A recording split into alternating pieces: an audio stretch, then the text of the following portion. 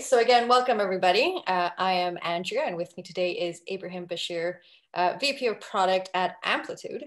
We are going to get started in about 10 seconds once I'm done speaking. But yes, we will have a Q&A at the end. If you can drop your questions on the Q&A box. You can always add it on the chat as well, but the Q&A is just a little bit easier to keep track of. So if you wouldn't mind doing it there. We will be sending out the recording for this next week, and it will also be available on our YouTube channel. So you feel free to share it or watch back later if you have to drop off, no worries. I'm going to shut down my audio and my video for the next little while. So Ibrahim, go ahead. Alrighty, thank you, Andrea, and thank you everybody for joining. I'm excited to be here to walk through the power of product feedback loops, and feel free to sort of chime in the chat and the Q&A as we go through this, and we'll have time for Q&A at the end, obviously. So let me start just walking through sort of the things we're going to cover today. So a couple of seconds on introduction. I'm going to actually walk through the different ways and means and structure of getting product feedback. I'm actually going to walk through some real world examples, and then we're going to talk about some best practices and anti-patterns that I've seen in my career. So first, introductions. A little bit about me. So in reverse chronological order, my first product job was at Amazon working on the Kindle team. I then went to Twitter and actually worked on the platform product. At Box, I led a bunch of different teams, including developer and workflow products. And then I most recently, last week actually, joined Amplitude to lead the core product. And at each of those companies, I've actually seen customer experience feedback loops be used in a very powerful way to actually drive the product forward, which is something I'm going to delve into today.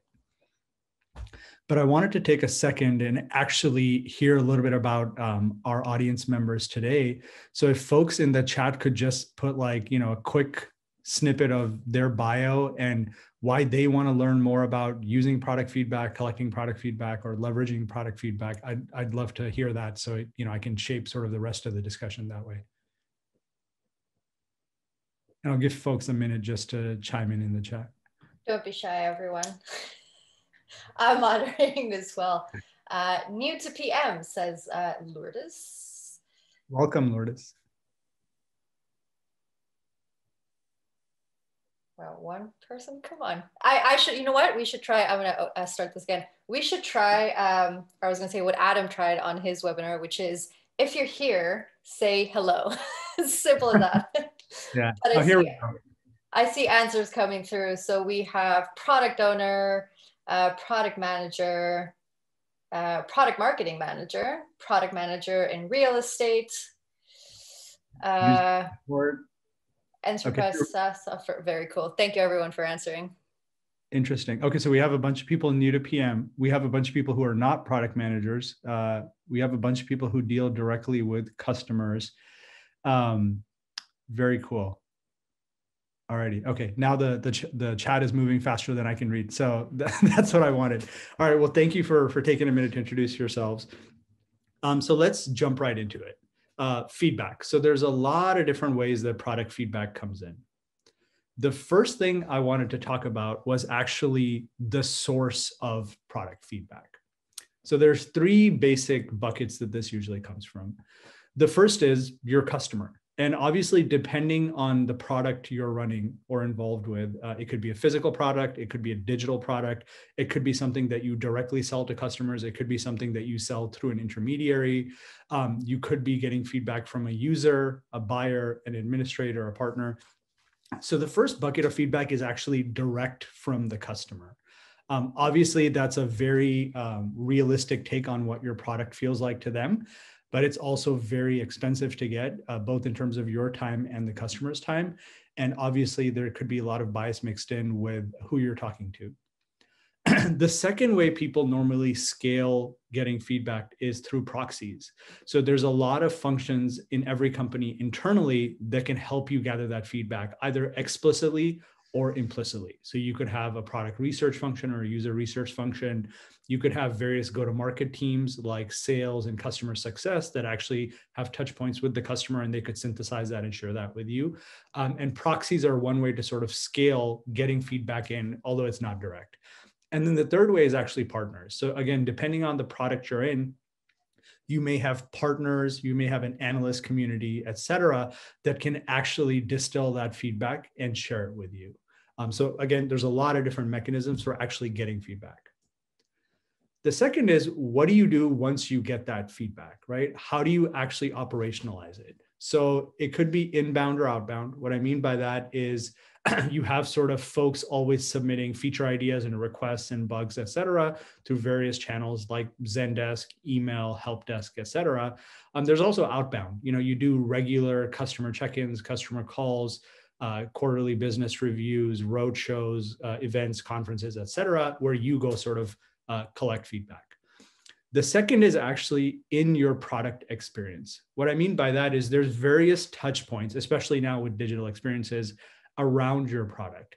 It could be during the pre-purchase assessment cycle. It could be post-purchase as part of support. It could be in product during the buy period, after the sale, during onboarding, et cetera. Could be web, could be mobile, could be physical, could be a kiosk.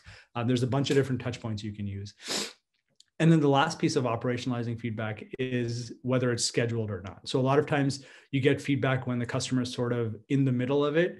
You can also try to sort of pre-plan these things and have regular sessions like a beta where you ask for feedback in a structured way. So there's a bunch of different ways to operationalize it.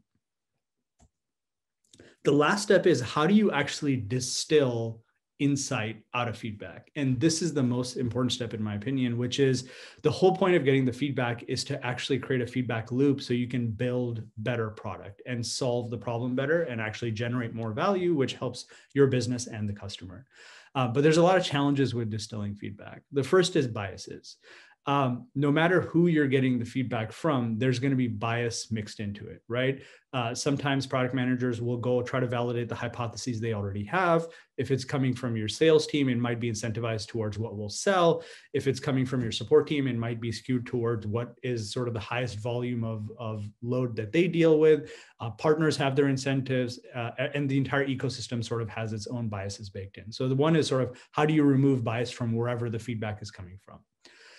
The second is actually how many players are involved in the feedback. So, in a normal product team, you have a product manager, product owner, you might have a research function, design, engineering, marketing, et cetera. Everybody's going to hear something differently when they talk to a customer or talk to a proxy or talk to an intermediary about what's going on.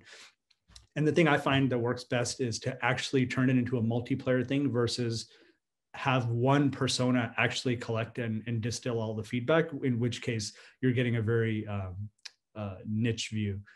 And then finally, you want as much as possible for the learning to be ongoing and iterative versus a one-off. So for example, you have an idea, you then go seek out a bunch of customers to validate that idea, is very different than you're constantly pressure testing ideas and putting small versions of the idea out there, getting a feedback and then iterating on it. And so I just walked through sort of a lot of different ways to get feedback, operationalize the getting of the feedback and then distilling it. But I want to actually focus today on one specific branch of that entire tree, which is customer experience loops, which is direct customer feedback, live during the experience, and a learning loop, which I feel like is the most powerful way to actually get product input and product instinct and develop that muscle as a product team over time. So let me actually walk you through an example or a few examples. And I'm actually going to use real world examples from companies that I've worked with. I just rattled off my last 4 career stops. So I'm actually going to use live examples from each of those. And I actually want to start with a really interesting anecdote. I just put the money line of the quote here rather than spell out the whole anecdote. So I'll walk people through it. Just last week on LinkedIn, I saw a post from a person I'm connected to who basically talked about a time they met Jack Dorsey, who is currently the CEO of Twitter and Square. And this person was essentially it was a meet and greet as sort of a pre-interview. And the person Jack said, hey, let's just meet at a bar, right? Rather than sort of interviewing in an office. So they're sitting down at this bar and they're talking about Square and sort of the mission and the vision of Square. And Jack's response to sort of what they're focused on was to tell the candidate, watch the bartender.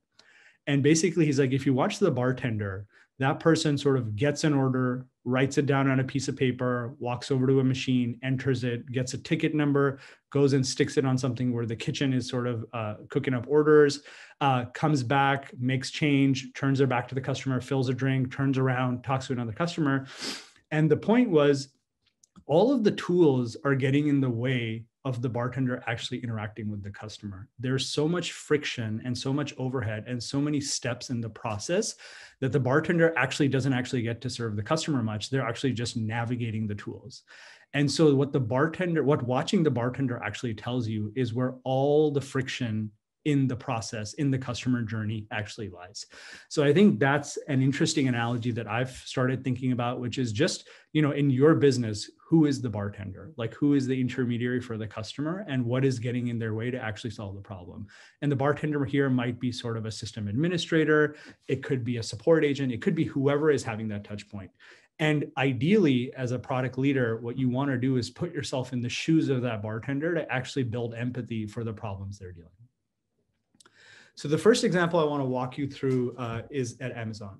At Amazon, they actually have a very interesting program that every person at a leadership level, let's call it like a senior manager or a principal, engineer, PM, QA person, et cetera, goes through, which is they have a couple of different rotation programs. You can sort of shadow a call center and see sort of what people are calling about, whether it's I didn't get my order, or returns are hard, or my package didn't show up on time, and the types of issues they deal with during the entire order lifecycle.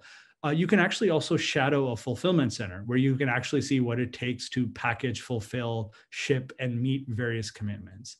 And there's a bunch of really interesting things about this program.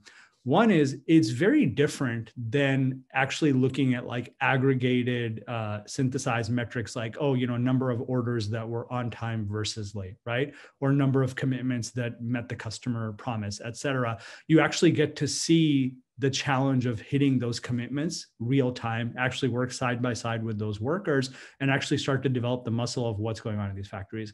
And if you know anything about Amazon, operationally, they're excellent. And one of the reasons is everybody who's working on software that is customer facing or internal technology actually has a really strong point of view on what it takes to actually ship product.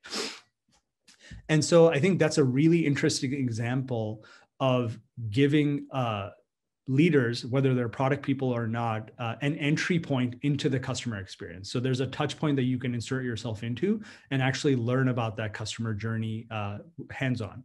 So I think that's a really interesting system that they have set up. The other thing I'd say is when you get promoted to a certain level, you are actually sort of have to go through this to sort of meet your HR requirements. So one of the other interesting things they're doing is basically saying, in order to be a leader at this company, you actually have to invest the time in this program. And it's taken very seriously.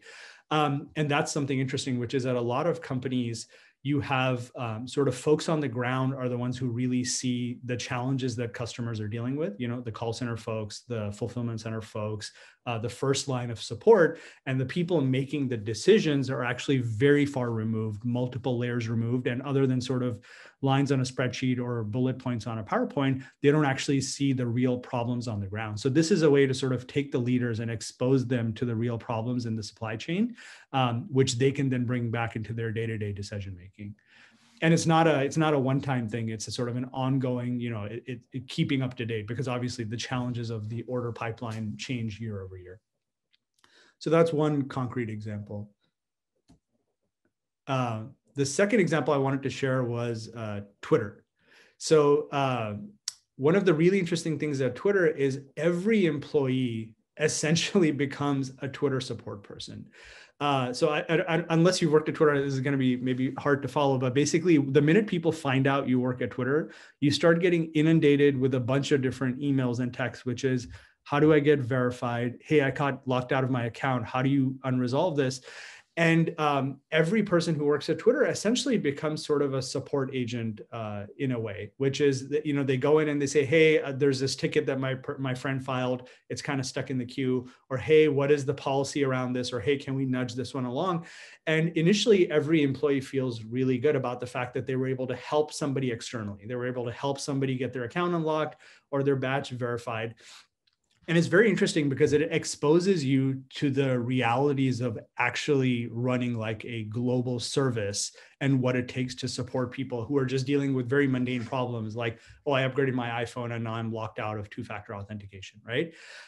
The flip side of that is that knowledge is trapped in a disparate group of people, but nothing is being done to address the root problem. So for example, verification has been broken for a very long time. Really, if you know somebody and you're famous enough, that's how you get verified. But then the rules are kind of convoluted and there's always exceptions to the rule. And so on the one hand, it's a great touch point for giving people, a feel for what it's like to be on the outside and be an influencer and trying to get verified. On the flip side, all of that customer pain is not being distilled in a way where the problem is actually being solved. So you can sometimes give people interesting customer experience feedback touch points, but actually not complete the learning loop and address the core product problems. Most recently, I was working at Box, so I wanted to give you an example from Box. Box actually has a very interesting customer connection program called the Executive Innovation Center. So basically, they have an entire floor set up where every week, dozens of customers come through the Bay Area. And they bring whoever they want in their team. It could be the buyer, it could be the administrator, it could be a developer, it could be a knowledge worker, it could be sort of an implementation consultant, it could be a C-level exec, and they just talk about their Box experience, buying, using, expanding, leveraging, and the conversations are wide and varied. And it's a really interesting opportunity for anybody at the company basically to just walk downstairs, anytime, any week, and just sort of shadow a customer call. And BoxWorks is sort of the annual conference for the company. And one of the interesting things they do at BoxWorks is they take these EICs, these Executive Innovation Center talks, mobile. So basically they set up a bunch of cubicles at BoxWorks, just hundreds of them, and people go from room to room. It's a very small, like cramped space, and you just get a rapid fire set of like sales and customer support meetings compressed into 2 days, right? And so it's a really interesting opportunity, no matter what role you're in, could be product, could be marketing, could be engineering, to A, talk directly to customers, B, actually have to work on your pitch, your messaging for what is the value of this product, how does it meet the customer needs, and actually help translate all the stuff they saw on the main stage during the product keynote and the demos.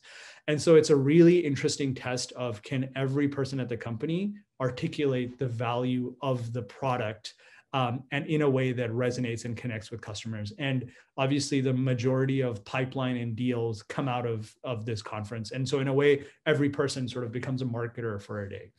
So that's a really interesting way to sort of put on your seller hat and learn about positioning and messaging the product. And then obviously I mentioned earlier, last week I just started at Amplitude on the product leadership team. And one of the really interesting things that I've seen in my first 2 weeks is every customer call, as far as back as I can tell, has been recorded and is available. And you have sort of live transcripted recordings of customers trying to use the product, going through the learnings they've had, all recorded. And as sort of a new employee, you can actually just go through the journey with your customers and your research team of how the product evolved, why it evolved, what were the learnings that led us to ship certain things, try certain things, deprecate certain things, et cetera. And so this is a really interesting example of taking the corpus of learning, the knowledge base that has accumulated over time, and actually distilling it down so that every employee, new or sort of new to product, or sort of just wanting to understand the strategy better, can actually come up to speed and learn about things. So that's the most recent example. So what can we learn from these specific examples of the field where these companies are using customer experience touch points to actually create and iterate on a feedback loop? First is there's a huge delta between just-in-time versus always on. And so this is sort of like the worst practices, the anti-patterns that can happen.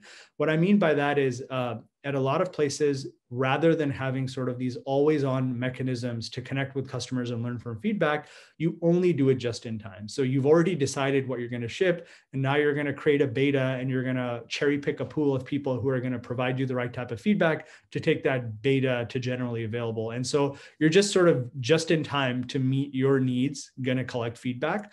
But it's not an ongoing learning experience, which I think is an anti-pattern.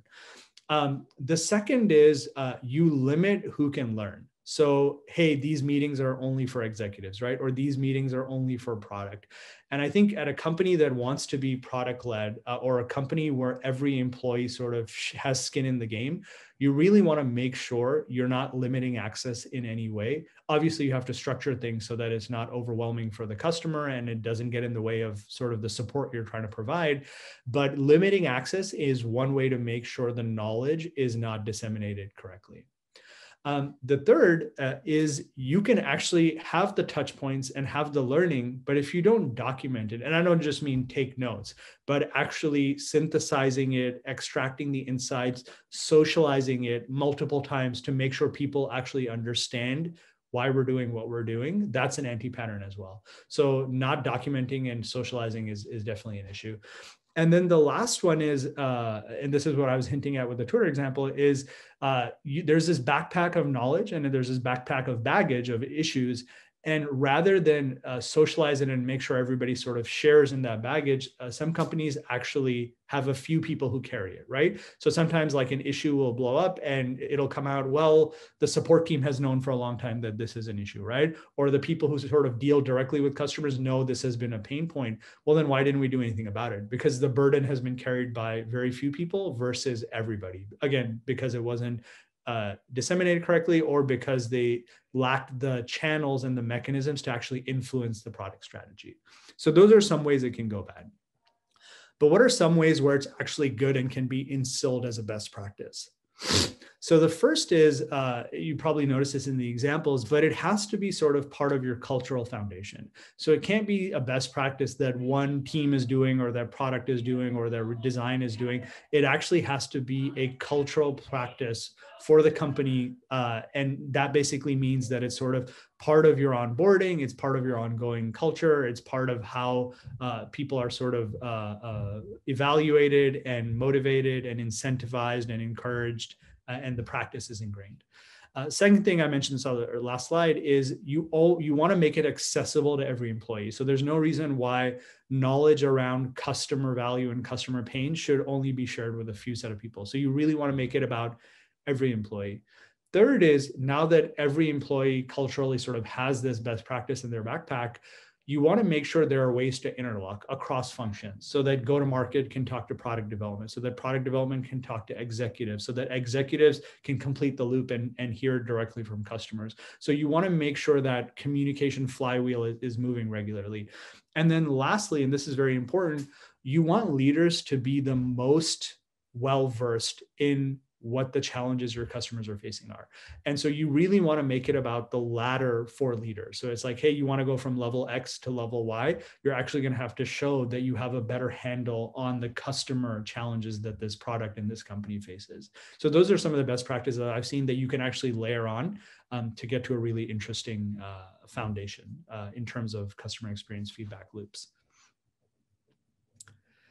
So I wanted to sort of take a pause here and actually open it up to questions if folks have them, and I'm assuming they do. All right. We only have 2 questions right now, but I think that people are just a little bit shy. So please, if you do have any questions, drop them in the Q&A or the chat, I suppose, but Q&A would be easier. The first one that we do have is, how do you think about data analytics type of information and secondarily market research type feedback? Yeah, so I think just to be clear, I think direct live customer feedback is one type of input that I think is really important because it helps frame everything else. So it's not meant to say you should not be looking at analytics or metrics, or that you shouldn't be looking at market research or external entities, but this type of direct customer feedback actually helps complete the story. And the reason I'm a big fan of this, especially for product people, is it helps on two fronts. One is part of your job is to tell a story, and nothing makes a story more powerful than real customer anecdotes, and to be able to say, this is not a one-off, but this is a repeated pattern that I've seen. Two is, if you can tell the story really crisply, you can actually align people internally to do what you need them to do, right? And so storytelling and alignment are two of the reasons why I think this type of feedback is more powerful, but that doesn't mean that the other channels for getting feedback are any less important. And obviously, qualitative and quantitative go together. So sometimes you have instincts that you form that data can validate. Sometimes the data shows something that you can then go double click into using these conversations. So I view them as virtuous versus exclusive. Interesting question, but how can you do any of this as a startup when customers are minimal? So I think as a startup, on the one hand, yes, like you're getting a very biased point of view in that the denominator is very small. On the flip side, one of the ways I like to think about startups is you're building for one that represents many. And so in a way, you can almost build together, right? Like you can think of who is your customer advisory board. So let's say you have like 3 customers. You actually do want to be biased. You actually do want to talk to them and really genuinely solve the problem. And the one thing you want to check yourself on is making sure that that very small group of customers represents a market, right? Which is the whole reason you have a startup to begin with.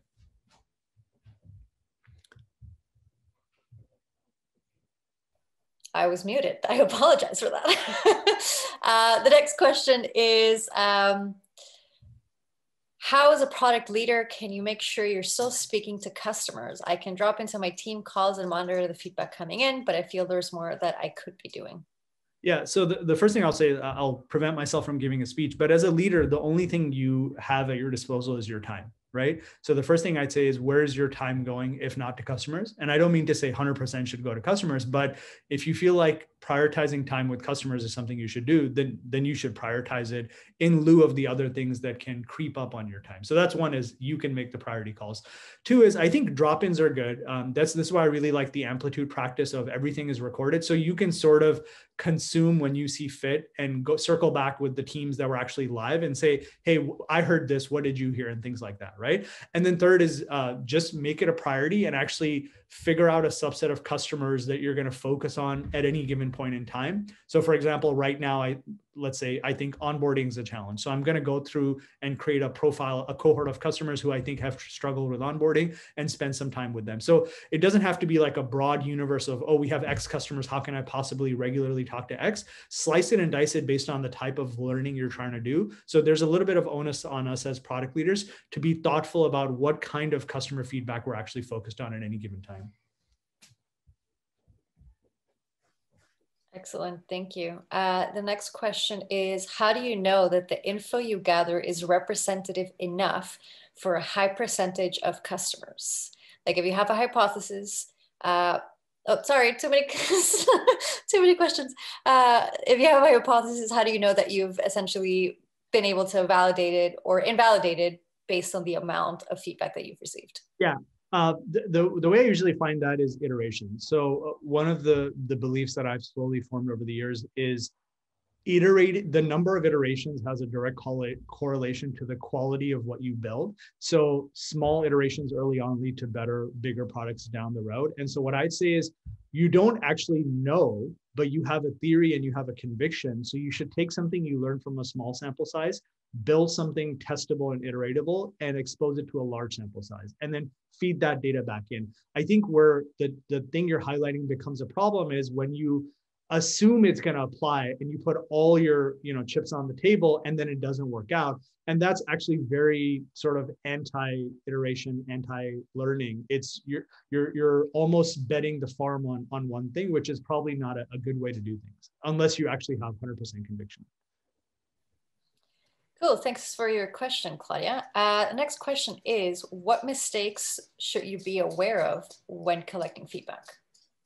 Yeah, I think I mentioned this earlier, but to me, bias is the biggest one. And I don't mean to imply that you can have completely unbiased feedback. I think the important thing is to answer your question about what mistakes is to be unaware of the biases and to not check them. So you should always know, walking into a conversation, what are my biases? What are the biases of the other people in this room? What are the biases of the people we're talking to? And to just couch the feedback in that way. And sometimes you almost have to discount it based on how biased it might come across. So I think not acknowledging and correcting for biases is a big mistake. Excellent. Next question is, what are your thoughts about companies forming a kind of a discovery team responsible for being closer to customers, as well as distilling those pieces of feedback from existing and potential customers?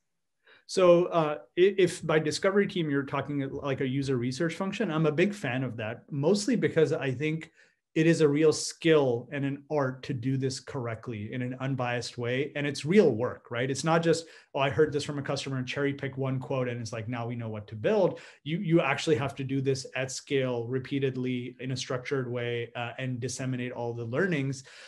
The flip side is, so a function makes sense to own this, but then putting the entire burden on what you're learning, how you're learning, and the rate of learning shouldn't be on that function. Everybody has to participate. So it's kind of like saying, hey, we want to be more data driven. We invested in an analytics product. You still have to sort of change the data literacy of your company to take advantage of it, right? So do I believe in research? Yes, but you also have to get other people to buy in and be more research literate to take advantage of it. We have a few questions around tooling. Primarily, what do you recommend, for prioritizing, understanding, preventing having to, repeat the same thing over and over again and expose that feedback to everyone? Do you have any advice around that? Yeah, I tend to think calling it a tooling problem masks sort of a organizational or a communication challenge. So I think there's plenty of tools out there that make it really easy for customers to get feedback in and for internal employees to synthesize and summarize that feedback. I think where the challenge comes in and where the cultural foundation needs to be set is the interlock that happens between the front line of customer feedback and the people who are actually making product decisions. So I mentioned this earlier, but the idea of interlocks, go-to-market and product development interlocks, product development and executive interlocks are very, very important. I saw a question that I want to cherry pick, which is, CS has a tight grip on customers. How do I get to open up the knowledge? I was just about to get to that one. Yeah, I love this question. So I think this is where aligning cross-company incentives is very important. I think if it's positioned as, product has one goal and CS has another goal, obviously they're going to maintain that tight grip. But I find CS, and I'm using an umbrella term for support, onboarding, professional services, account management, has one goal, which is customers actually using the product and using the product in a healthy, happy way so that they end up using more or expanding and buying, right? And so product and CS actually are very aligned on one North Star metric, which is product adoption. And I find using that tactic, which is you want the customer to adopt, I want the customer to adopt. It's not, product's goal is not that they should use the features that product has prioritized. It's that they prioritize the features that would lead to adoption, which is also CS's goal, right? And you can connect it to secondary metrics, which is call volume, load time, reducing the top pain points so that CS can actually focus on higher leverage activities. So I think having that conversation about we really both care about the same North Star metric is a great way to sort of break down those boundaries. Cool, thank you for that. Next question, how do you get feedback from prospects who compared your product with alternatives and didn't choose your product? Yeah, I love this question. I picked up this trick from Aaron Levy at Box.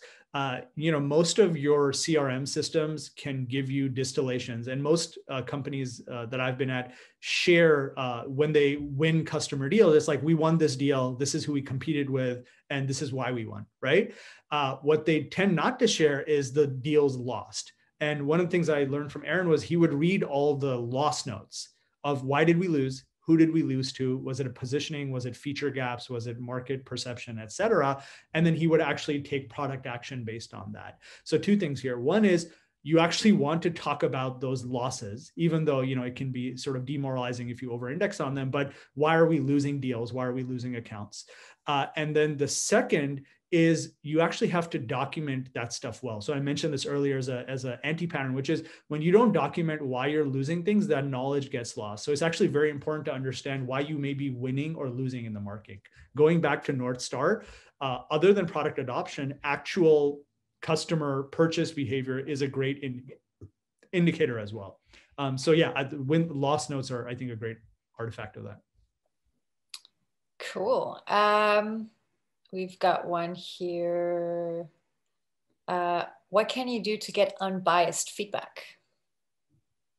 So I think direct from the customer is one mechanism. I think making sure you're getting the feedback always on when things are not hot is very important too. Because if you only get feedback when it's like urgent that we close this deal, or the customer is dealing with an issue, or, my order got screwed up and I'm mad and I'm calling now, you're going to get a very biased set of feedback, which is why you actually have to have touch points at every point in the journey, when the customer is happy, when the customer is unhappy, when the customer is like not even thinking about giving feedback, and make it sort of an ongoing muscle versus only when you need it, in which case it's going to get stretched and feel negative. Cool, thanks for your question. What are some best practices in using customer feedback loops to improve those internal relationships with GTM functions? Does that mean go to market? Go to market, yeah. My brain went to go to meeting and I'm like, what? So, end of the day for me. I love the idea of interlocking with go-to-market teams. I would say one of the best practices is when you can take something that came in through that feedback loop that go-to-market wanted to prioritize and actually prioritize it and show the value. That's one. It sort of reinforces the behavior on the part of a go-to-market person to say, oh, I had feedback. I felt it was relevant. I shared it. It got actually addressed. And now we completed the loop, right? So that positive reinforcement is very important. And then two, it's also very important when you choose not to prioritize it to explain why. So a lot of times, a lot of product owners will say, well, it's my decision. And they'll just sort of put things in the plan and push things out of the plan. And I think it's very important to close the loop with the people who brought it up, saying, hey, I know you said like sign up flow was a huge pain point, but we're not going to prioritize that because why? Because we have data saying it's really not that big a pain point, or there's an even bigger pain point. And that brings everybody into being a partner on the product strategy, which I think is very important and continues the communication and dialogue. We've got another question here. Do you have a recommended framework or method for surfacing feedback on a recurring basis? And who leads the sharing, and how do you determine who attends to certain types of feedback gathering situations, like meetings or whatever? So two things. I think you have to make it as lightweight as possible so that everybody can participate. So I find, in these days, there's really like 3 tools that everybody always has open: some sort of email client, some sort of messaging client, and some sort of calendar client. So you got to make it to a point where just by virtue of staying on top of your email or your Slack or Teams or whatever, you're going to get hit with the insights, right? You don't want to turn it into, we have amazing research, but it's in this like convoluted knowledge repository that you need to get 3 levels of access to get into, right? So one is make it easy to get to the knowledge. 2 is whatever rituals and customs you have as a team, weave it into that. You do a Monday morning metrics review, weave it into that. You do a Friday afternoon product demo, weave it into that. Keep bringing in the customer storytelling and where you got the hypotheses and which touch points led to you prioritizing those bets as part of that practice. So I'm a big fan of lightweight and rituals versus over the top and, once a quarter, we're going to talk about research. And if you don't make that meeting, you're not going to learn. We've got 2 interesting research questions. The first is, do you have any advice on setting up a research team in the product org? Yeah, the first thing is, this is more of a generic answer. Any function that you're trying to introduce, like, a product team at its simplest level might be a PM and engineers. And there are a bunch of other functions that can get introduced based on your product's focus and your organization's maturity level. Design, SRE, QA, research, program management, et cetera. What I'd say is whenever you want to introduce another function that has a seat at the table, you want to start lightweight. You want to prove out the value, and you want other teams to come clamoring and saying they seem to be shipping more, shipping better, and moving the needle more with less effort. How do I do that? Right? Oh, research is an answer to doing that. Great. What you don't want to do is come over the top and say, we are now going to be research driven. Everybody spend time on research. So I think trying to boil the ocean is difficult. I think picking a couple of receptive teams who want to build that muscle and starting small is ideally the way to go. In generally introducing any kind of tool, process, or function. And speaking of tools, you spoke about recording customer feedback and stories so that new people could get up to speed. How do you make those stories easily consumable? Yeah, so I actually posted about this the other day. What Amplitude is doing is all the calls are recorded with a tool called Gong. And you can watch the video, you can just listen to it like a podcast, and you can actually read the transcripts and just listens to portions of it. So it has a really nice interface where you can skip around based on who's talking. So I find myself doing that, which is like, yeah, I don't want to be staring at a computer screen. I want to go for a walk. I load up a couple of customer calls and just listen to them. And one of the really interesting things I've done is when I meet people, I ask them, what is sort of the most insightful customer call that they've heard? And then I go add it to my playlist. Interesting. Thank you for that. Next question is, oh, I love this one. How can you convince the organization that it's not only okay, but powerful to experiment and iterate directly on the product? Our current approach is running a phased approach to get feedback outside of the product design and complete the feature, then release the feature, and then get feedback to see what it is that we might need. Yeah, I think this is almost like a philosophical belief type question. And having worked in enterprise software, a lot of customers don't want to be experimented on, and a lot of leaders are afraid to sort of be the person who gets called out for confusing the customer. I think this is one of those, you either believe it or you don't believe it. So you either fundamentally believe in iteration leads to quality over time, or big bang approaches are the way to go. So I think it's worth calling out, like, if we have that belief, why are we afraid to do it in product, right? And then actually get to the heart of that versus the other issue. And if fundamentally there's not a belief in iterative as a way to develop, I think then you need to work on sort of the maturity level, because it is a pretty common best practice at this point is small bets that evolve over time versus huge releases. Thank you for that. Next question. How can you best handle customer requests for your existing products when the company focuses on development of a new product and new revenue? Yeah, I mean, this is a pretty common issue because, the shiny objects get all the attention and time.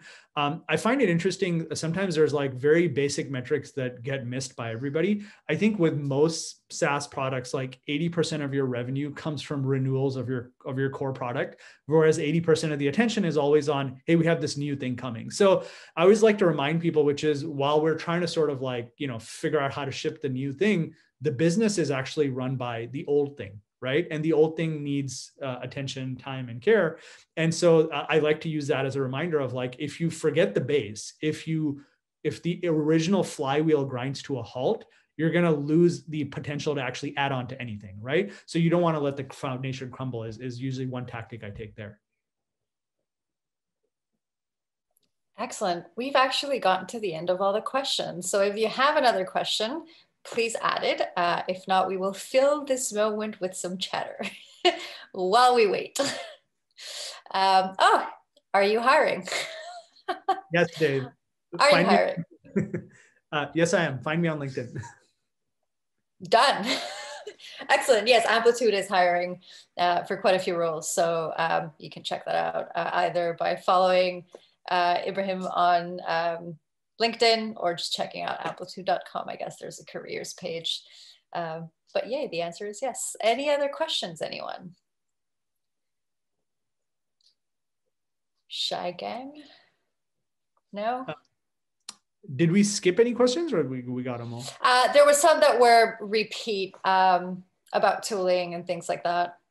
But you answered that earlier. So we got through those. Oh, here we have another one. What is your suggestion for products migrating from on-prem to SaaS? Yeah, I think incentives drive our behaviors. I would bring it back to why you need to migrate to the cloud and to SaaS, which is operational costs, not having to carry that burden, always sort of having the latest and greatest without having to patch and upgrade and do all that stuff. Um, when you say any sweet balance, I guess, could you clarify the question a little bit? Are you asking more from a customer point of view or from a product builder point of view? And then while Claudia is clarifying, I think Radek has a question, which is, how do you get feedback from prospects who didn't choose your product?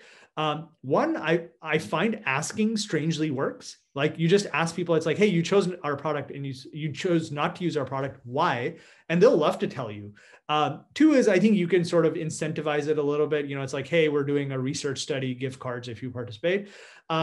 Three is persistence actually pays off, right? And then four, this is where proxies actually come in. You can talk to analysts and they will tell you saying, oh, in a usual bake-off, your product gets compared to XYZ. This is when customers choose XYZ, these are the reasons why. So analysts will give you like market insights, SWOT analyses, et cetera, which I find really useful, especially with SaaS products.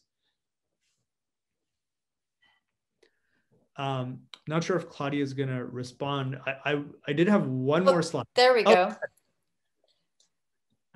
You are moving to SaaS because that is, but what is the pace of potentially stopping to invest in the, oh, I see what you're saying. I think you really need to do some high level back of the envelope math of, where you need to get to, but you cannot churn your entire on-prem legacy customer base while you get there, right? And there's tons of stories out there in the market of companies that move fast and it was too fast, and companies move fast and it was hindsight, it was the right thing to do. So it would be silly of me to sort of give you a formula here. I think it's a tricky balance of, you got to know when you get to where you're going, which is sort of a SaaS-based product, which of your customers are going to come along with you and which are going to attrit. And it comes down to what is an acceptable level of churn while you're on that journey, and manage it very carefully. So every time you put $1 into the legacy product that is eventually going away, you just have to make sure you're doing it for the right reasons versus throwaway money.